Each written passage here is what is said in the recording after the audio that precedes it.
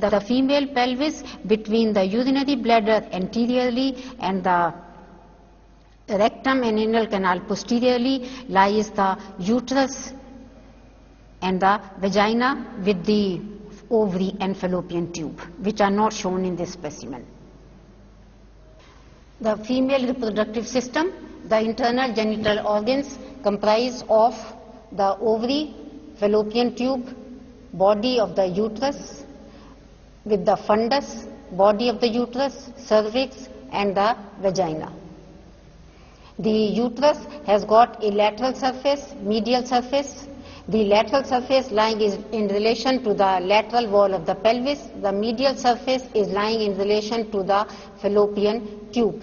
The fallopian tube consists of 4 parts: the intramural part, isthmus, ampulla and the infundibulum. Infundibulum consists of number of fimbria. The part of the uterus above the opening of fallopian tube is known as the fundus of uterus.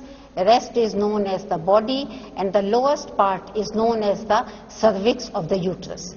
The cervix of the uterus pierces the upper end of the vagina, and there are 4 fornices in relation to the vagina. This is the posterior vaginal fornix, which is the deepest, anterior vaginal fornix, and there are 2 lateral fornices of the vagina. This is the lower opening of the vagina in relation to the vestibule.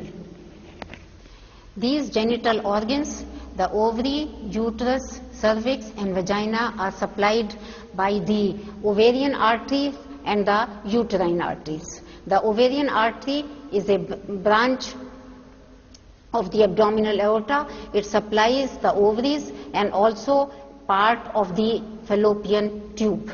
The uterine artery is a branch of anterior division of internal iliac artery.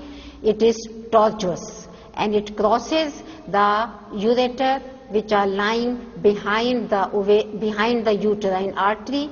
It runs along the lateral side of the uterus, supplies the uterus, supplies part of the fallopian tube. In addition, it gives branches which supply the vagina as well.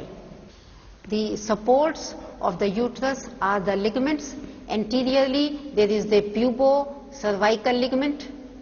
Posteriorly, there is a utero-sacral ligament, and laterally there is a very important ligament which is known as the lateral cervical ligaments. These ligaments are supporting the uterus.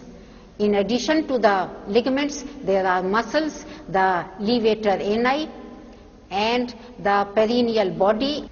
The supports of the uterus are muscular as well.